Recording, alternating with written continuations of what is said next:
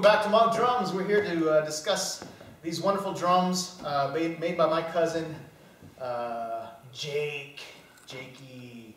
Man, these drums are just so amazing to play around with, and you probably, if you just purchased a Monk drum, you probably really need to sit down and enjoy this drum to the best of its ability. It's a great stress reliever for one.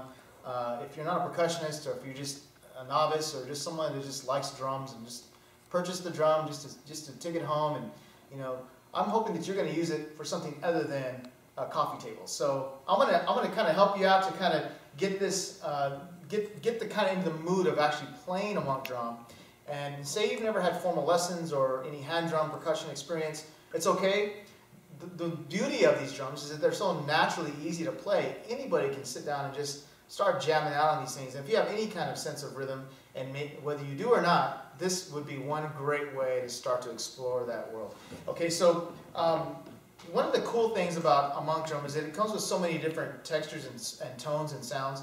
And without getting into any kind of deep discussion about tones and hand technique, just basically look at the drum and where would you want to hit it, most likely right in the center, right? So when you hit that center, you get this really bassy bass drum kind of a sound, okay?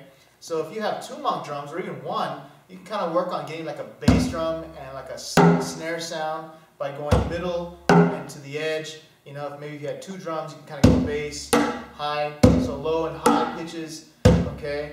And that right away gives you a low and a high pitch kind of a combination to maybe just kind of start jamming out to a song with.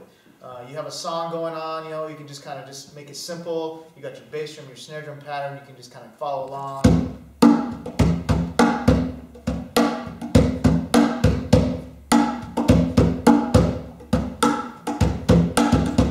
So you're going to have a lot of fun with these drums because they really open up the opportunity to be able to explore different sounds. And what's really neat about them, because I have a couple of these in my house, they work great even on carpet, which was kind of a shock to me because I play congas a lot, and congas, when you put them on carpet, they're open whole bottom, and so when you play a conga on a carpet, it actually, the sound kind of gets sucked in, and so it's kind of a muted sound.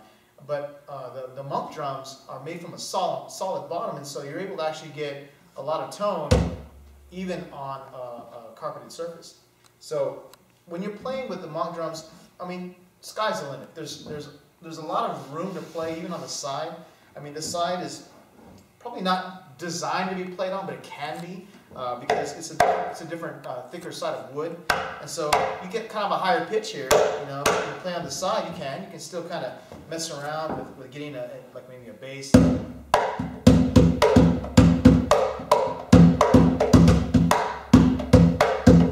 Still sounds great. You can have a lot of fun with that. Of course, these drums also have great tonal properties to them. They actually have notes, and my cousin's just a brilliant mastermind when it comes to creating the tones of these drums. And you can hear how each drum has a different pitch. So if you wind up purchasing some Monk drums in a group, like a cajon choir, if you will, you definitely want to try to hear different pitches. And just kind of mess around. You can make little melodies with them, you can kind of, might help put the kids to sleep, who knows. So anyways, hope you guys enjoy the Monk drums and all the possibilities that you can explore with them. There's so many cool things you can do with a Monk drum. I mean, fingernails, fingertips.